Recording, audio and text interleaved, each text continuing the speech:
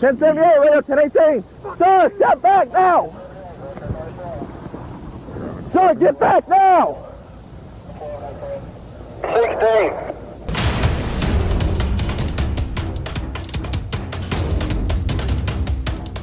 What's going on, everybody? We are back with another reaction for Death Row Executions. Now, she released this one, I think it was last week there. We've been a little bit busy, but we're really looking forward to this one. And she actually just brought another one out today, so we'll be checking that out as soon as we possibly can. And if you guys haven't already checked out her channel, we will definitely be dropping the link and a comment and pinning it. Alright guys, so without further ado.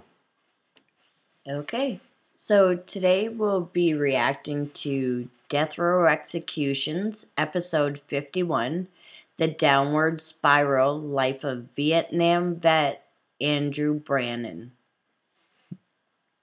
That is another name that I don't know, but let's see who he is. Okay. Let's see who he was. Yes. Alright, now if you guys have not seen any of these videos before, a little warning, sometimes they get a little bit heavy, right? But these are real life stories though too, okay? There's a lot of history you can learn in this, literally. Absolutely. Okay, so here we go in 3, 2, 1. Throughout history, there have been people who have committed some of the most heinous crimes fathomable. For those crimes, they have been convicted and sentenced to death. Welcome to Death Row Executions, where we take a look into the lives of society's worst offenders. And now, your host, Air. Hello everyone, and welcome to the 51st episode of Death Row Executions. Today's story is on Andrew Brannan, who was the first person executed in 2015 for the murder of Lawrence County Deputy Sheriff Kyle Wayne Dinkheller. That was only 5 years ago. Oh. Andrew Brannan was born on November 26, 1948 in Georgia. He was the middle child of 3 boys, and he grew up on a farm where 3 generations of Brannans had lived. His parents Esther and Bob were married and did their best to make sure their children grew up with respect and good morals. When Andrew's father Bob graduated from high school, he joined the National Guard and fought in 2 wars before retiring in the mid-1960s. He was a war hero and wanted his sons to follow in his footsteps.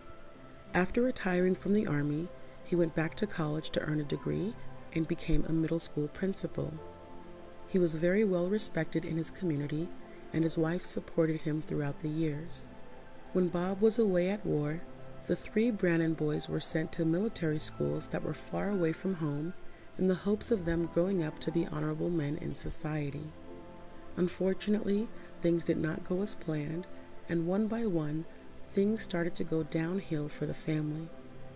Andrew's eldest brother Bobby dropped out of college in order to fight in the Vietnam War and became a helicopter gunner. He was injured after surviving a crash, received a Purple Heart, and eventually settled down, married, and had 3 children. He passed away at the young age of 32 while crashing an aircraft that was just a mile shy of landing. Andrew's younger brother Sam graduated high school, but immediately after graduation joined the Vietnam War just like his brothers. By the time the war was over, Sam was honorably discharged. He married, but his wife soon filed for divorce and his mental health came crashing down. He fell into a deep depression and began to heavily drink. He lost his job, he lost his wife, and felt that he had no control, so he made the decision to end his life at the age of 31 by sitting in a car and succumbing to the exhaust fumes. As for Andrew, he was opposite of his brothers growing. Me and Jen were actually talking about that not too long ago. Yeah, we know that there was a lot of people who doing suicides at that time. Mm-hmm. Exhaust, right? And I think they modified so that you're not able to do it, or at least do it as easily anymore. yeah, I know that was, I hate to say that was becoming a really common way to do it, but you look back in history, you'll see. Yeah. It's really sad. So in 3, 2, 1. Up and was more of a shy and reserved type of person. He considered himself to be more of a nerd and not as attractive as his brothers. After graduating high school in 1967, he attended West Georgia College and majored in history. He completed 1 year of college before deciding to drop out and enlist in the Army to fight in the Vietnam War along with his older brother. While fighting, he specialized as an artillery officer, and although he had to keep it together and portray to be strong, inside he was struggling because he had witnessed so many people die. One of his friends and fellow officers died near him after stepping on a landmine, and his commander was killed as well. He was later sent to LZ Dottie, which was a 1st Battalion base for the 6th Infantry. It was Andrew's battalion that had killed over 500 innocent civilians that was comprised of mainly women and children, so they were dubbed baby killers. After that massacre, Andrew wrote letters home to his parents saying that he was not in a good place and that it was very dangerous where he was. At one point, his physical health also declined, and he wrote home that he felt that he had dysentery and that they did have a good medic, but the medic was hit by a landmine. He had recounted distinctly being able to recognize the smell of burning flesh, seeing fellow soldiers injured and disfigured from mines or shrapnel, and screaming in pain around him. After 7 years in the Army, Andrew was sent to the Army Reserves before being honorably discharged in 1975. Like his father, he received awards for his service and received a Bronze Star and 2 Army Commendation Medals. He had no issues while fighting under horrible conditions, and fellow servicemen spoke very highly of him. A year before being discharged, that's when his younger brother Sam deployed to fight in the Vietnam War in 1974. The same year Andrew was discharged from the Army is when his older brother Bobby passed away, but it was also the same year he got married. The relationship was far from perfect, and the recent loss of his brother, along with the effects of the war, had changed him, and he was suffering from PTSD, which he felt caused him to be abusive and angry with and around his wife. Andrew's wife was not happy, so after 6 years of marriage, their divorce was finalized in 1981. Andrew's younger brother had passed away, and his father passed away in 1993 from prostate cancer. A year after the death of his father, Andrew was diagnosed with depression and bipolar disorder by the Department of Veterans Affairs, who in turn declared him to be fully disabled. He had been hospitalized twice because of his mental health as well. 4 years after his diagnosis, he would still experience flashbacks, and his mental health continued to decline because he would go off of his medication. He was living alone in Lawrence County and only had his mother for support. The home was built by Andrew in the woods, far away from others. One day on January 12, 1998, Andrew drove to his mother's house in Stockbridge, Georgia, to spend some time with her, and by the time afternoon rolled around, he decided to leave and head back home. He was on Interstate 16 when Deputy Sheriff Kyle Dinkheller saw that Andrew was driving about 98 miles per hour on his radar gun. Not pulling over right away, Andrew exited the freeway onto Whipple Crossing Road in a rural area, and Deputy Kyle, who was equipped with a microphone on his persons, decided to turn on his dash cam. He then stopped approximately 20 feet behind Andrew, and this event occurred.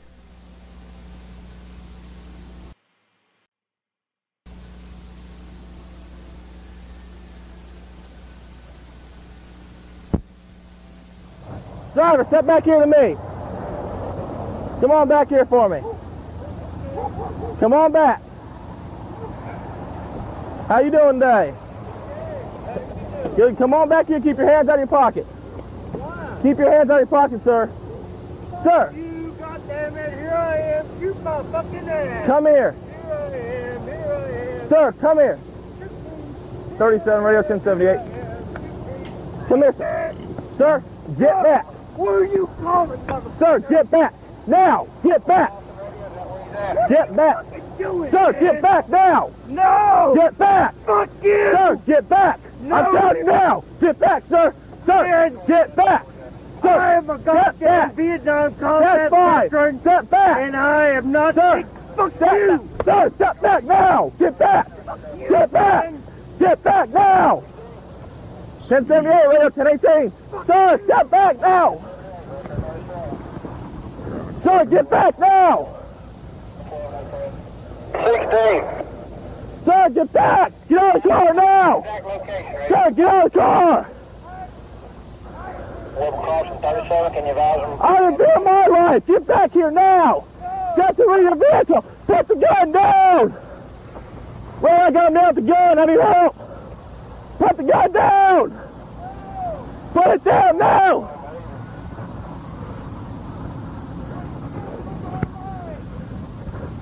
Put the gun down. Drop the gun now. Due to the sounds and the graphic nature of the video, I was not able to show the whole video, but you will be able to find it if you search on YouTube. From that encounter, Deputy Kyle was only able to shoot Andrew once in the stomach, and Andrew was able to shoot Deputy Kyle 9 times. Most of the shots were in his arms and legs, and the fatal shot was to Deputy Kyle's eye, and it came after Andrew was aware that Deputy Kyle was unconscious.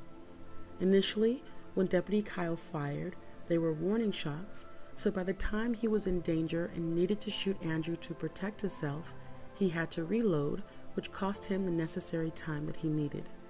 Andrew eventually fled the scene, and when cops got a warrant to search his home, he wasn't there because he was hiding in the woods. They did, however, find 2 rifles hanging on his wall, with one being the murder weapon. Next to his house was Andrew's white truck that had bullet holes in it and was later seized for evidence. Along with the gun and car that was used during the incident, police also found bloodstains, ammunition, shell casings, and weed. Andrew was soon arrested, and he was indicted on malice murder on April 7, 1998. The state of Georgia then filed a motion that they would be seeking the death penalty on April 30, 1998. The actual trial began on January 18th and ended on January 30, 2000. The jury found Andrew guilty of malice murder, and he was sentenced to death by method of lethal injection. Andrew tried to file for a new trial, but it was denied on July 2, 2001. His appeals were also denied, with one point being that his truck was not able to be inspected because the towing company that took his car gave it to the lien holder, and it was eventually repaired and sold to somebody else. In the document's own words, it stated that he had filed a motion to preserve, inspect, and examine all of the evidence related to the crime before the trial, but his wishes were not granted. Other points made was that the court was not made aware that he was diagnosed with bipolar disorder and PTSD, and that he was declared 100% disabled. His time in war and effects of the war were also not talked about. While being able to take medication in prison, his mental health did get better, but he was caught with a handmade razor weapon, so they said that his violent behavior had not changed. The efforts to get Andrew's death sentence commuted failed because the Georgia Supreme Court and the U.S. Supreme Court failed to intervene. After 17 years on death row, Andrew was set to be executed on January 13, 2015. He was being held at the Georgia Diagnostic and Classification State Prison, and for his last meal, he had 3 eggs over easy, biscuits and gravy, sausage, hash browns, pecan waffles with strawberries, milk, apple juice, and decaf coffee. For his final words, he said, "I extend my condolences to the Dinkheller family, especially Kyle's parents and his wife and his 2 children. I feel like my status was slow torture for the last 15 years. I had to say that with them here. I have to tell the truth. I am certainly glad to be leaving." He then prayed with a pastor and was pronounced dead at 8:33 p.m. Deputy Sheriff Kyle was married to his wife Angela, and they had 2 children together, with one on the way before his death. Their son was born 8 months after Kyle passed away. Thank you for watching, and now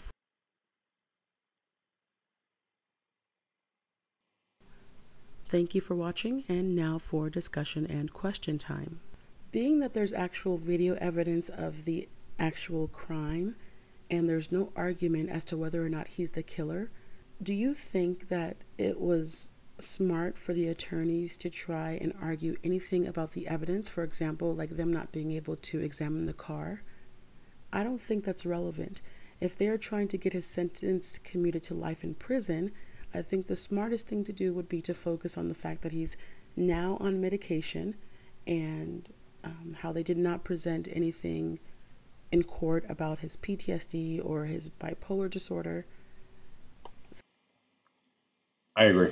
Me too. I started thinking about it more and more as the video continued on, and I mean his reaction to the police officer.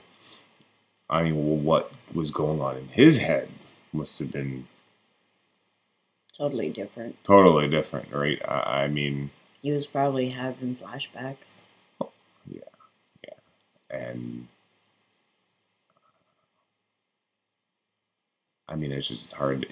I can't put myself in that situation. I can think about it, but without having experienced it, you know what I mean?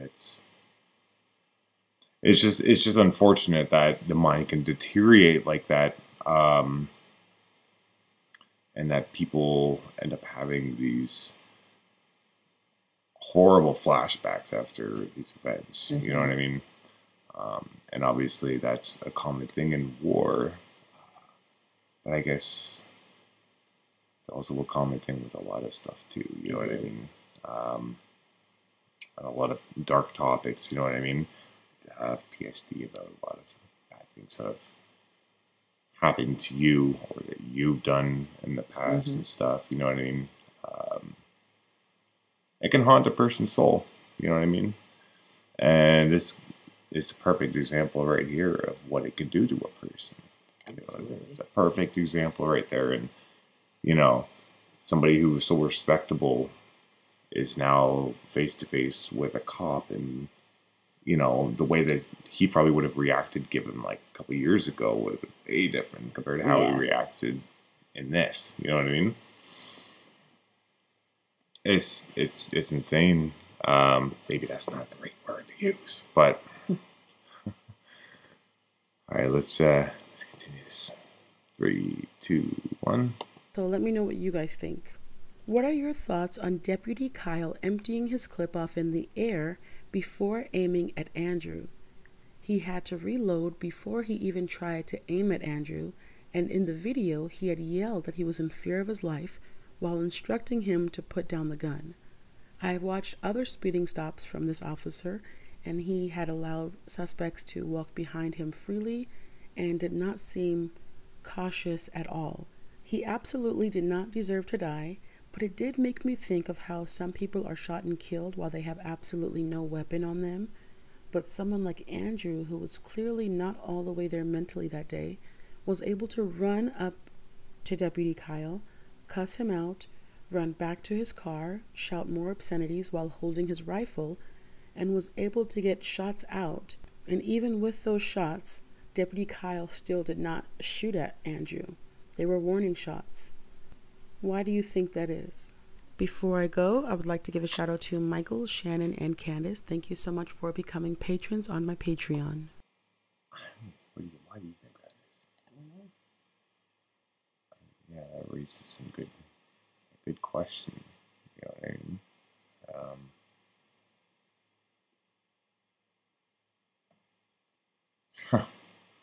Yeah, it's a question that makes you think about it. Absolutely.